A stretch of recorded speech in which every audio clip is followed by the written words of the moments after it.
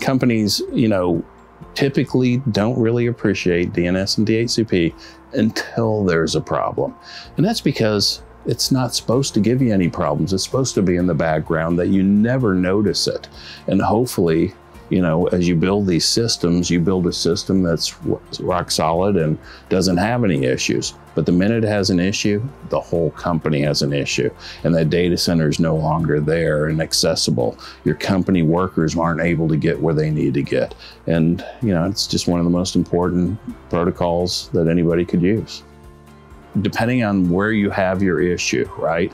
We've got your information backed up for you. So that's one thing. The second is, if we were to have a problem as a company, our product, your services are still running and you're still being successful and delivering what you need for the customers. And I think that's something that a lot of people miss. And other companies think about different ways of selling you HA and failover, but if the services doesn't have to fail over, all the better. Everything you do as an organization, you're paying employees a lot of money every year to produce whatever you need. And let's say they're technical workers. If the technical workers can't get where they need to get, you're losing money. And you talk about, the ability to either make money or save money.